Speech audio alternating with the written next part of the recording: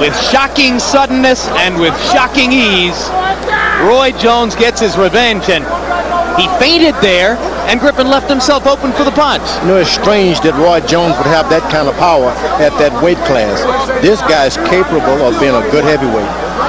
So you don't think that he's completely off his rocker when he talks about fighting the Holyfields and Moores of the world? No, you pack on that kind of weight and keep your quickness and power, he can go up. How high would he have to go? 205, 210? If he can get to be 200 pounds, that's all he needs just to establish himself as I am a big man. The rest he has.